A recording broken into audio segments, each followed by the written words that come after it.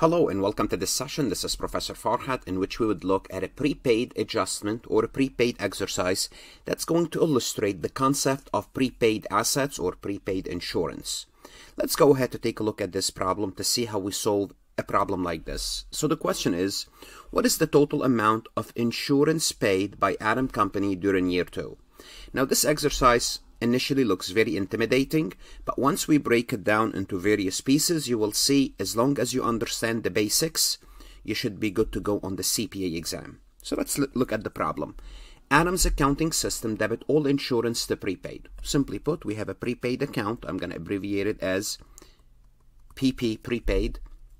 For interim financial reports, Adam adjusts monthly estimated charges to insurance expense with a credit to insurance with credits to prepaid insurance. Simply put, when we need to adjust our financial statements, what's going to happen is this. We are going to credit, we're going to credit prepaid insurance, and obviously the prepaid insurance becomes insurance expense. It expires. Additional information for the year ended December 31st, year 2 is as follow. So here they're giving you a bunch of information and they're asking you how much did Adam purchase in insurance during year 2. Okay, let's take a look at what we have. Prepaid insurance at December 31st, year 1. So this is at the end of year 1, which is the beginning of year 2. Simply put, the beginning balance is 100,000. Charges to insurance expense during year 2 is 430. It means we reduce prepaid by 430,000. If we reduced it, if we credited prepaid, it means it went to insurance expense. We expensed this amount. And this included the year-end adjustment. That's fine. Prepaid insurance at December 31st, year 2 is 120. And basically, we end up the account, the year, with 120,000.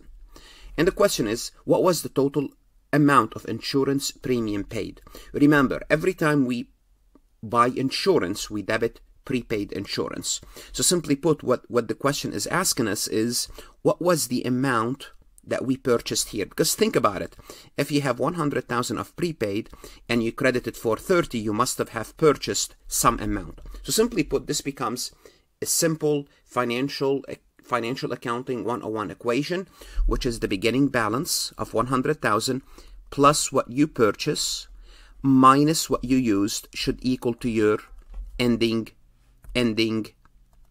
prepaid insurance. So simply put, so here's what we're looking at. 100,000 plus X, which is we don't know, minus 430 equal to 120. Now solve for X. Now if we solve for X, X should be 450,000. So the answer should be 450,000, and you could always confirm this. You can take 100,000 plus 450 minus 430 should give us 120. And this is how we know how much we paid for insurance. Now, what should you do? How should you learn these adjustments? Go to farhatlectures.com, where I have additional questions plus additional illustration that's going to show you how to approach problems on the CPA exam. Now on the exam itself, you could have A, B, C, D, and you could have 4 answers, and the answer will be there. Or I can turn this exercise into an intimidating simulation by, rather than telling you prepaid was 100,000, I can show you, for example, the journal entries. I can show you the general ledger for prepaid and showing you it's 100,000. Charges to insurance expense 430. I don't give you this information. I'll either give you the journal entry or I'll give you the general journal, a copy of it.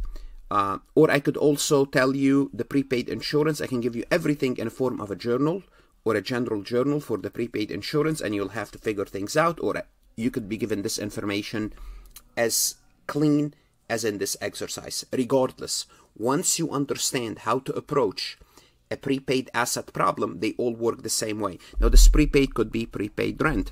This prepaid could be supplies. So supplies is a form of prepaid. This prepaid could be prepaid insurance, prepaid interest. All prepaid work the same way. I hope this is helpful. Good luck. Study hard. Visit farhatlectures.com for additional material and stay safe.